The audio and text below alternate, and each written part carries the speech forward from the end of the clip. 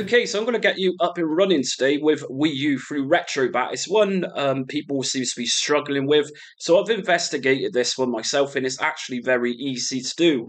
Obviously, you need a copy of one of your games. I've ripped my Star Fox Zero game, which is likely one of the best wiiu games there is, and it's odd how this has never been ported to the Switch, but there you go. So from here, what I'm going to do is I've got back GUI on my desktop, but I'm going to show you how to get to this. So if you just right click on your Retrobat shortcut and go to open file location, you'll find back GUI inside. If you just open this one up as so and go into system list, once this window's opens, go to system, and from here, if you just scroll down to wiiu and open this up, the extensions part is where we need to look just here. So each one of these is likely what your game is going to have. For example, starfox0.iso, starfox0.rpx, etc. So you need your game ending with one of these extensions. So in my case, starfox0 is a .rpx file, as you can see. So if you've got an RPX file, which is the one I recommend you burning from your disk, make sure you choose the method to get that in the RPX. So what you need to do is actually rename that RPX. If I was just load this up with Retrobat, it will just give you a random code, and that's no good. We want a name so we can also get some artwork. So to do this, you're going to go into your folder and then into the code folder. And in here, the one you need to rename is the .rpx. So to do this, you just right click on the .rpx file. And I'm running Windows 11, so show more options, and you just rename it. Now, I've already done this one, but just make sure you delete the series of numbers and letters, but keep the .rpx intact, and obviously just rename it to whatever your game is, what you're going to be using. So that's that part done. Now, the next thing you need to do, once you rename this, is actually drag your game folder into your ROMs directory and obviously put it into the wiiu folder. So I'm going to just drag this inside. So as we can see, I've got my Star Fox Zero, and inside that another Star Fox Zero. And in code, this is the one which Retrobat is going to run from. So let's shut all this down for now and go into Retrobat.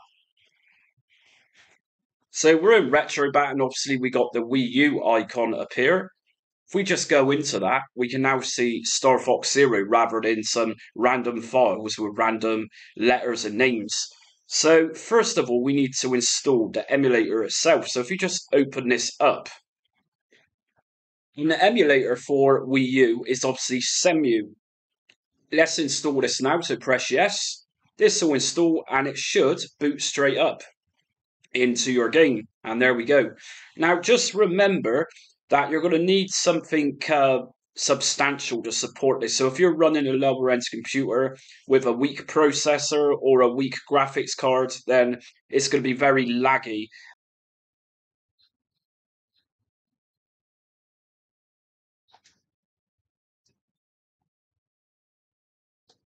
So there we go. I've got you up and running with wiiu. And I've turned the sound down on this just for this tutorial, but always working well. So everything's running well, as we can see. If we just back out of this and go back into Retrobat, from here I'm just going to press select on my controller, view options in advanced system options. And this is where we can manipulate things such as the screen resolution that your screen supports.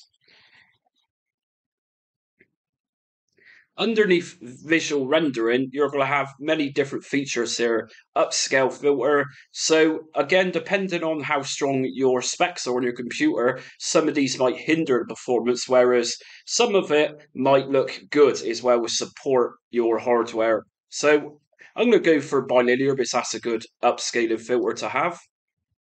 Now, say for example, some of your games don't work, they don't boot. Try going under drivers, under video, and swapping it to something like Vulkan. By default, when you keep it on auto, it's going to select OpenGL. But like I said, just in case games don't boot, then just select Vulkan on this one. And if we go down a vertical sync and put that onto yes, because that's going to eliminate any screen tear during our gameplay. And underneath this one, we got game aspect ratio. So we've got a couple of options there to choose from. And that's about it. And then obviously you're going to want to scrape the artwork for your Wii U game or Wii U game. So just go into main menu, scraper, and scrape it.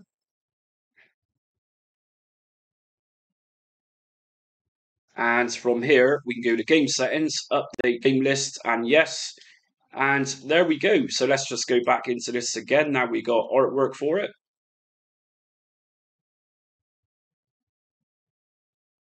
So that's it. So that's another Retrobat setup guide for you for my little collection. In fact, my playlist of Retrobat videos.